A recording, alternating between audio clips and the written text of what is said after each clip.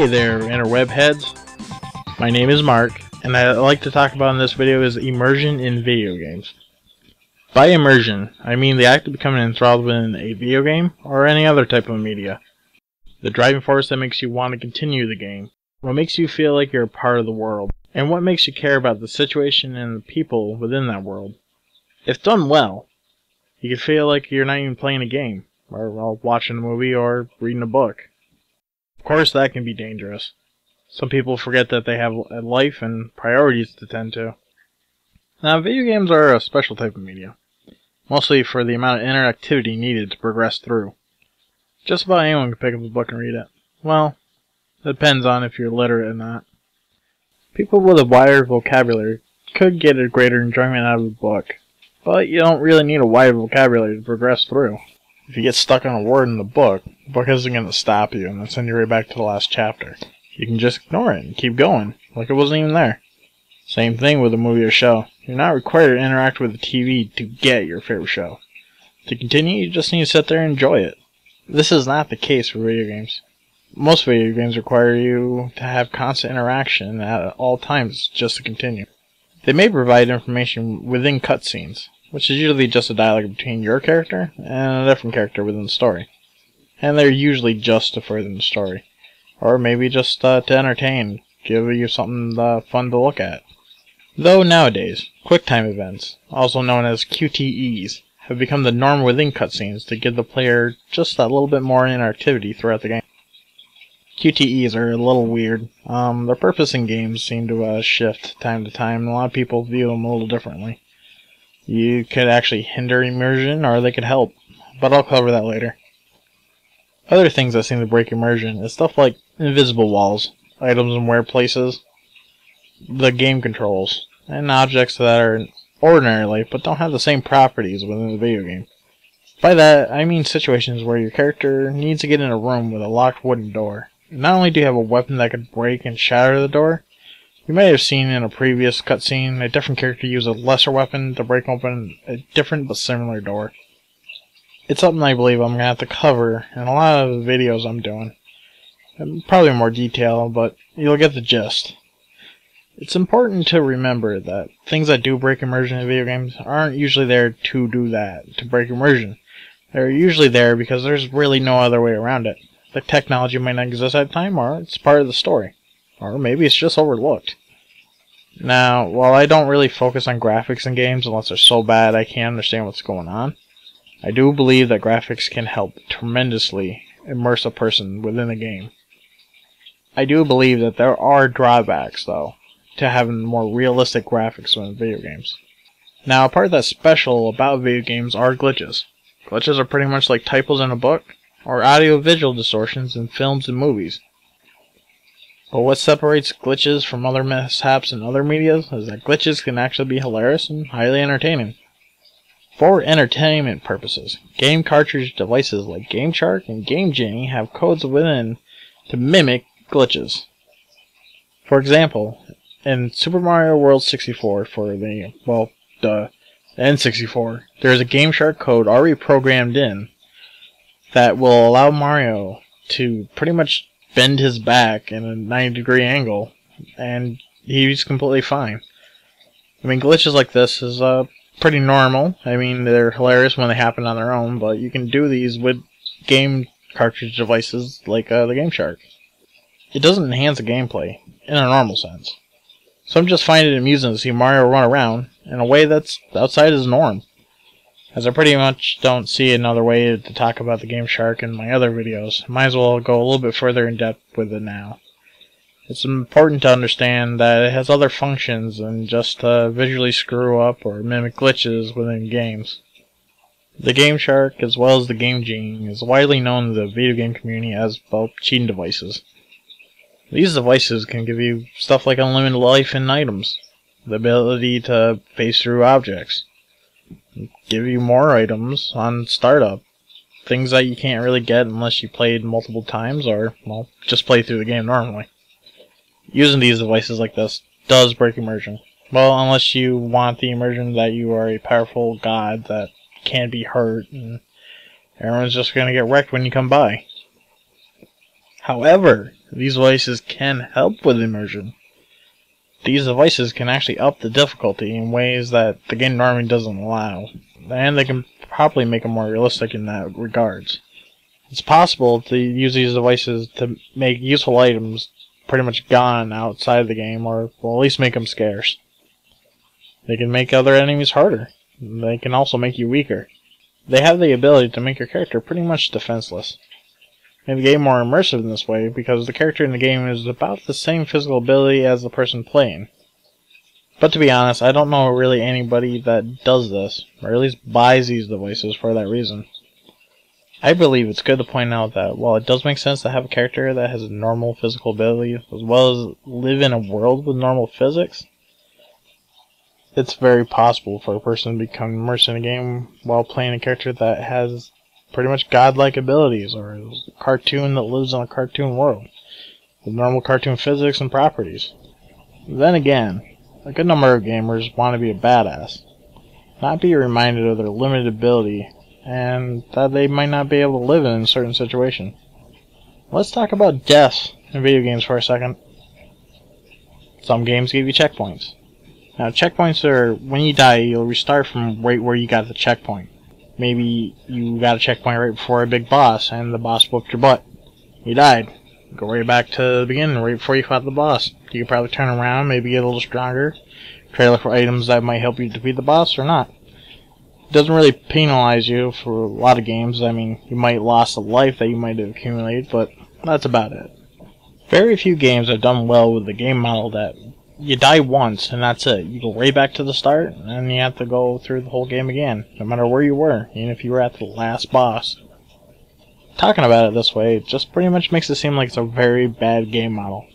But it can prove to be very challenging, and a lot of people do like this model as it is a little bit more immersive.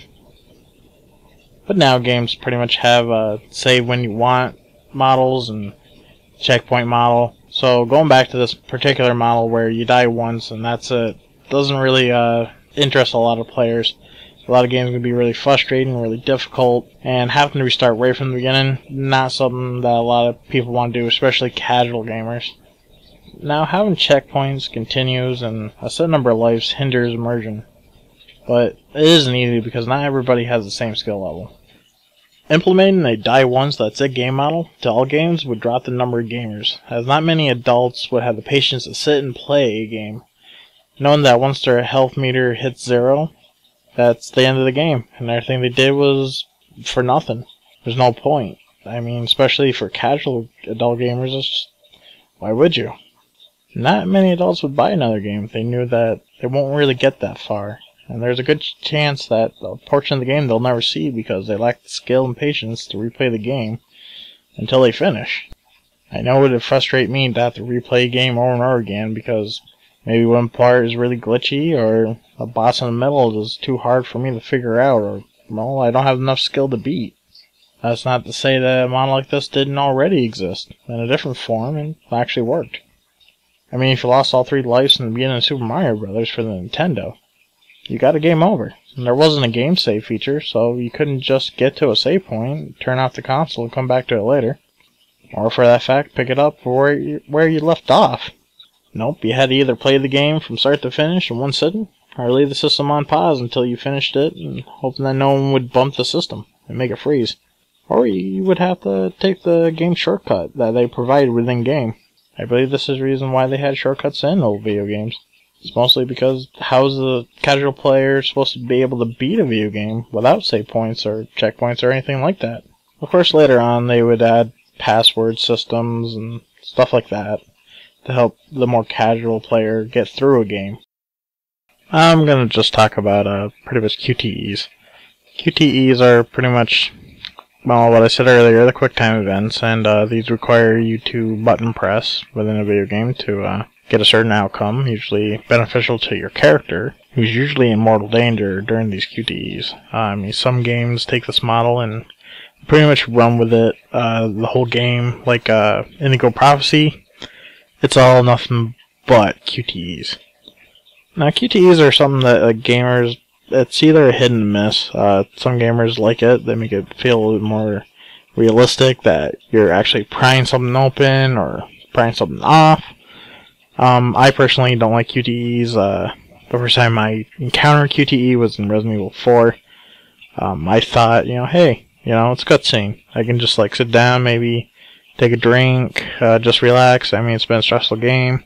It's very fun, still stressful, and this is my little break. That's kind of the way I look at cutscenes. Like, oh, I'm just going to get to see a little bit of a movie.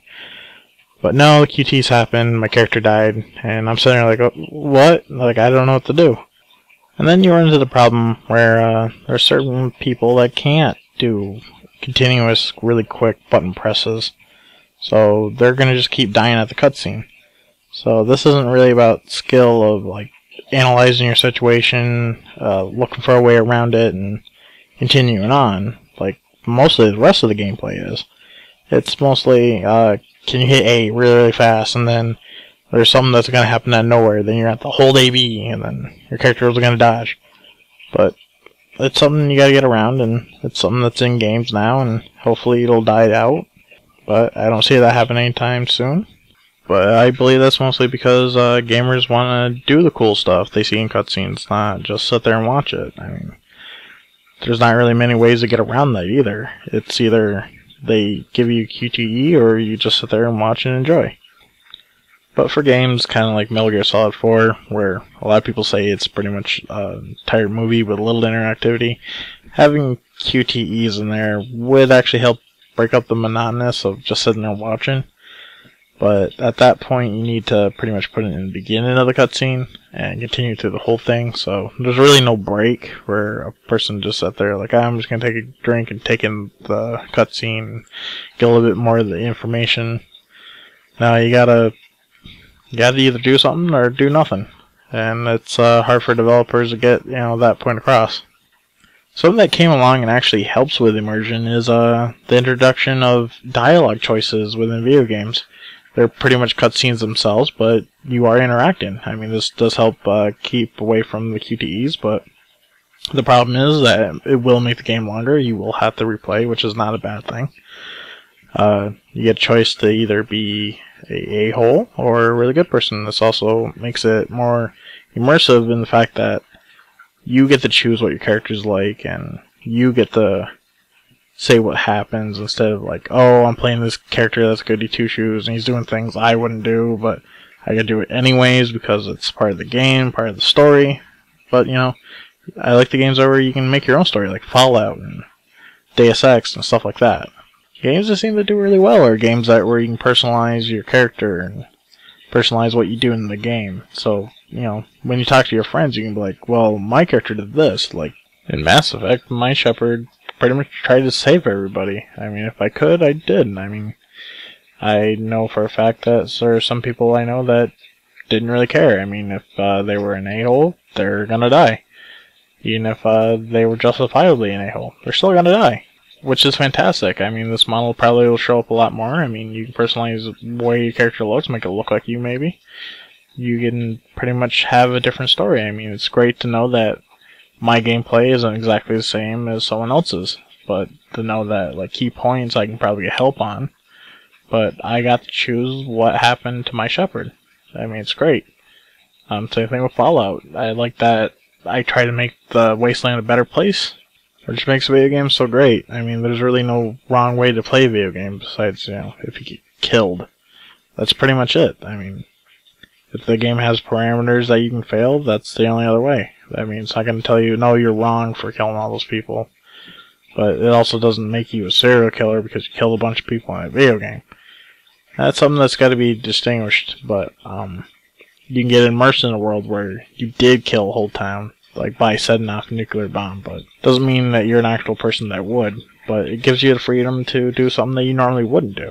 I believe being able to make your own character does make a game a little bit more immersive and a little bit more personal. But it's not to say that it's the only way to get, immersed in a video game. I mean, a lot of people who play like Mario Galaxy can probably get like really into it and make it really personal because of what you did in the game and how you did it, and if you found a shortcut or not that's not actually supposed to be in the game. I mean, these are certain things that will immerse you and make you remember your situation within a video game, and hopefully make you come back and maybe buy sequels and care about the world and feel its plight and want to actually help the world.